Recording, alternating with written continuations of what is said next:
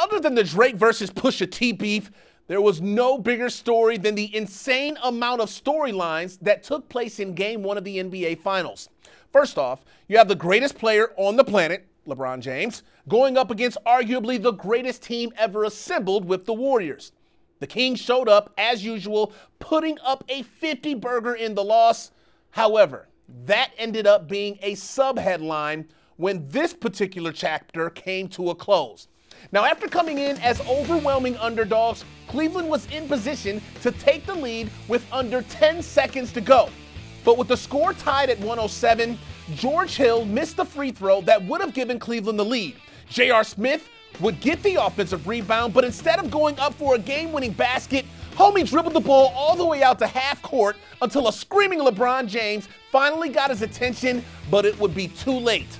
The Warriors would go on for a 10-point overtime victory, and of course, social media went ham on Smith with hundreds of memes mocking his lack of awareness during crunch time.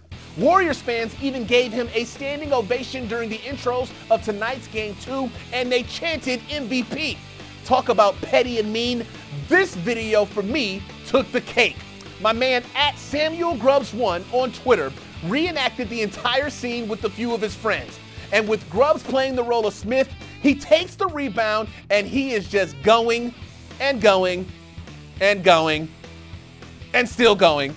Oh, let's go ahead, make a stop in the supermarket. I might want to go grab a little something here. Oh, I'm gonna go hit the ball too while we're at it. J.R. Smith, we do not know where in the world you were going, how you ended up not knowing that the game was tied when you got that offensive rebound will boggle everyone's mind. Whoever follows NBA Finals moving forward.